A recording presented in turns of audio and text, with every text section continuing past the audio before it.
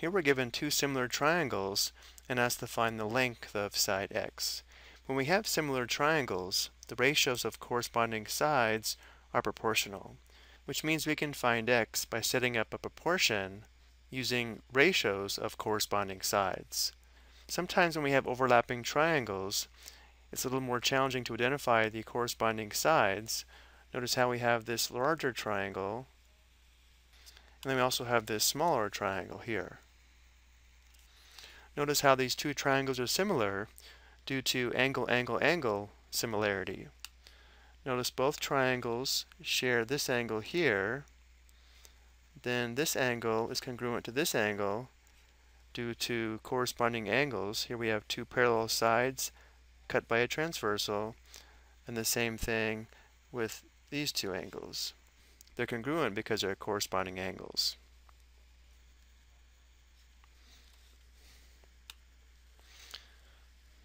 We're trying to find the length of x. Notice how side x here corresponds to this side here with a length of 28 meters. So to begin setting up the proportion, we would have x is to 28 meters, or just 28, must equal, notice how this ratio compares the length of one side of the large triangle to the small triangle. So this next ratio must also compare the large triangle to the small triangle.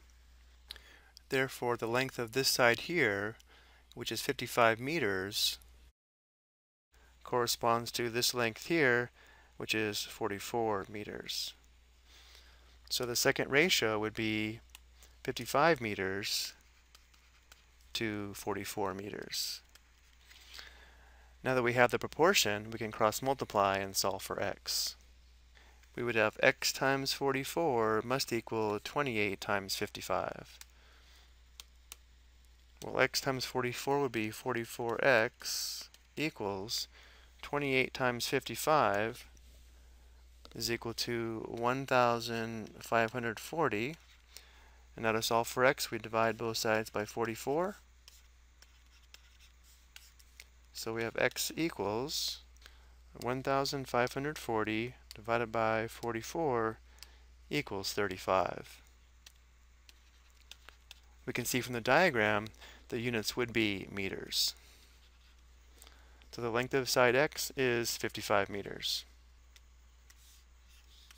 I hope you found this helpful.